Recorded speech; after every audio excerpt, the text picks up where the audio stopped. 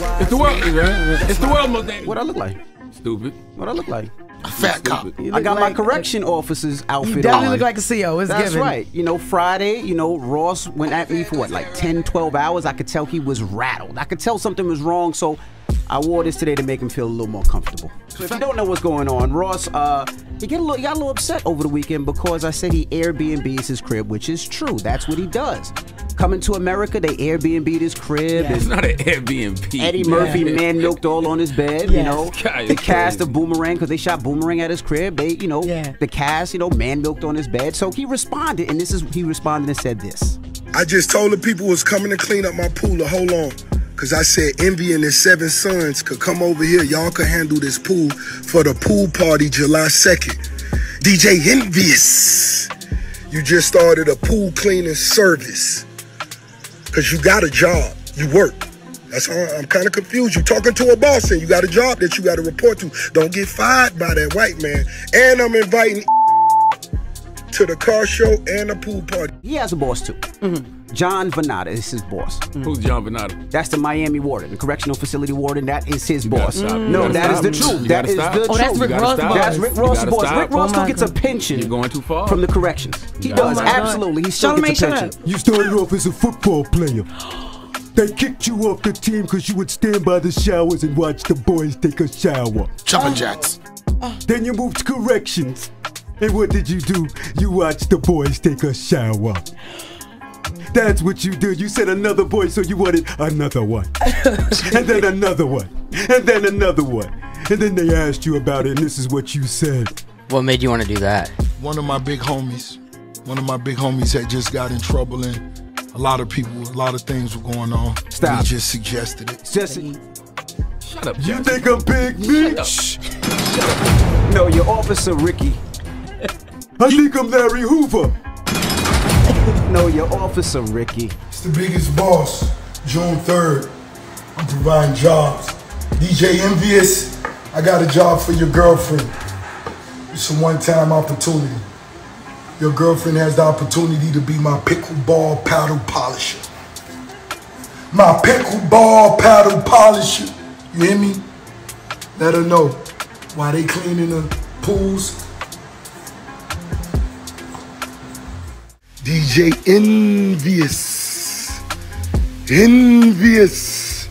I know you still at work on the Charlemagne breakfast show, but when you get off work, Envious, this is swimming pool number 2.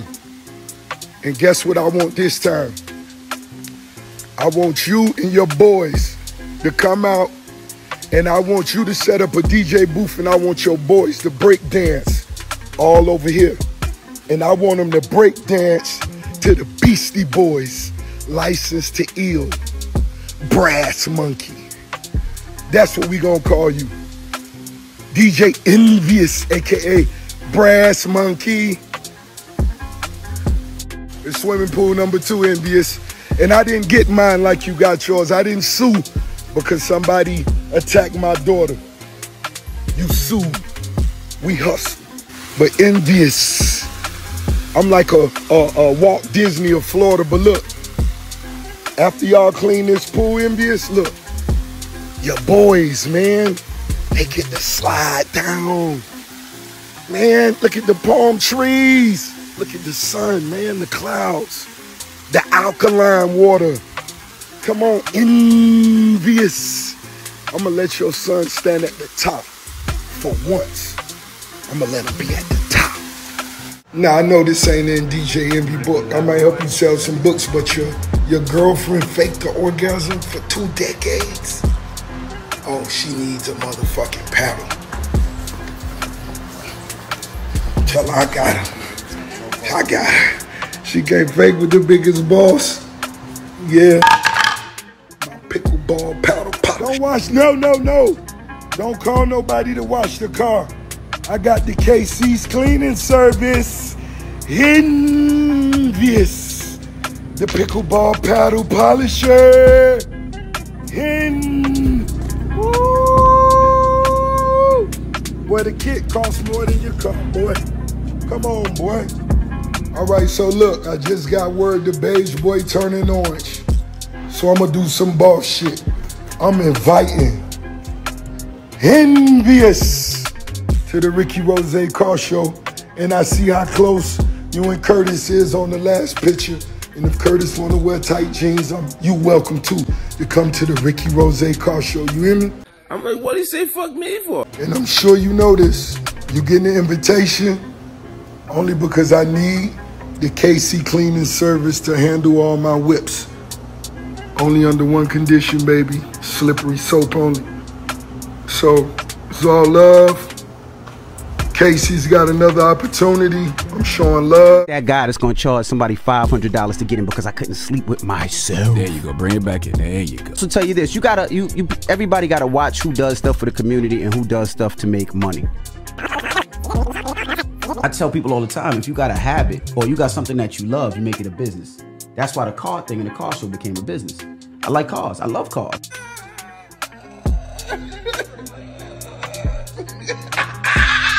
To tell you this, everybody gotta watch who does stuff for the community and who does stuff to make money. Yo, shout the season, man. Shout the